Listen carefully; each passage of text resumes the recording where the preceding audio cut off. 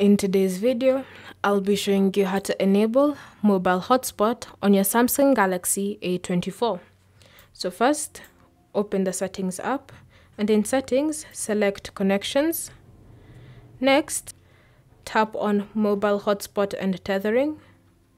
Then select Mobile Hotspot. Here, you should see the option to turn it on, so simply tap on the toggle. Then you'll be prompted to turn off your Wi-Fi. So when you turn off your Wi-Fi, Mobile Hotspot will turn on automatically. And then you can change your network name and password. Simply just tap on the option Configure. And then here, you can enter in your new network name. So this is going to be the name that people will identify your device by if they're connecting to your network. So when you enter in your name like that and your new password,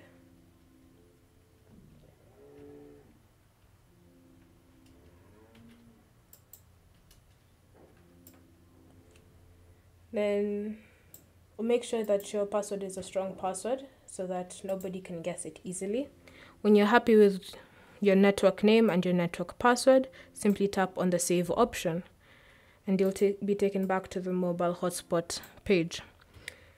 Then you can also, so if someone wants to connect to your device, you can have them scan a QR code or just identify your network name, sorry. Thank you for watching. If you have any questions or comments, leave them down below and we'll get back to you.